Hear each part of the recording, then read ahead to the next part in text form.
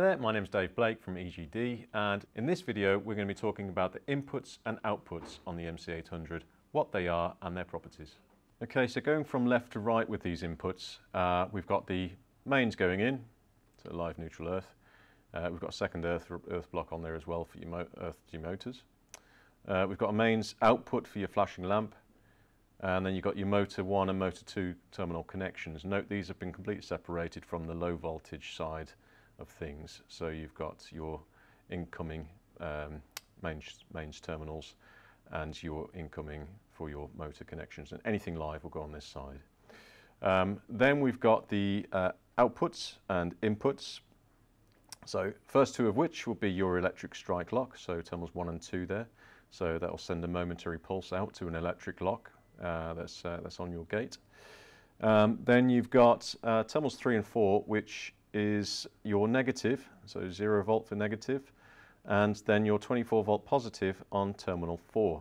But terminal 4 does double up as the common as well for some of your other contacts, which I'll come to in a sec.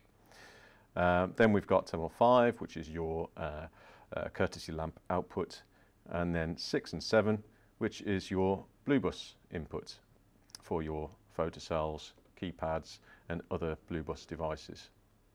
Moving on to the next terminal block here, you can see we've got auxiliary inputs here, aux 1, aux 2, aux 3, aux 4, and these are for, by default this panel is set up to have them set to as limit switches.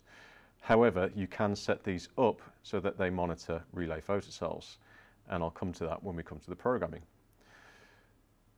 The next input is for your stop input. Now the stop input is an input that can monitor 3 types. So you can monitor normally open, normally closed, and 8.2 k ohm resistance. It can actually monitor twice that load of resistance at 4.1 k ohms. So what that means is that you can parallel 2 end-of-line safety edges into the one input across the stop and the common. And then finally we've got 13, 14 and 15, which is your SBS, which is step-by-step, which can open, stop and close from the same input.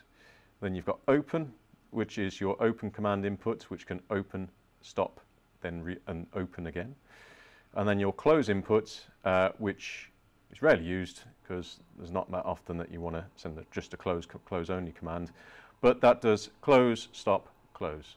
So those are the main inputs and outputs of this panel. You may see there are some other inputs as well.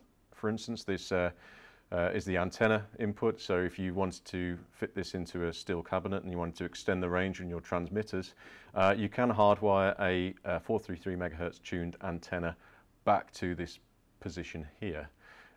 You'll also see a couple of ports on here, which is one labelled the IBT4N, that's for your OView and other compatible devices, and then this one in the centre here is for your radio receiver.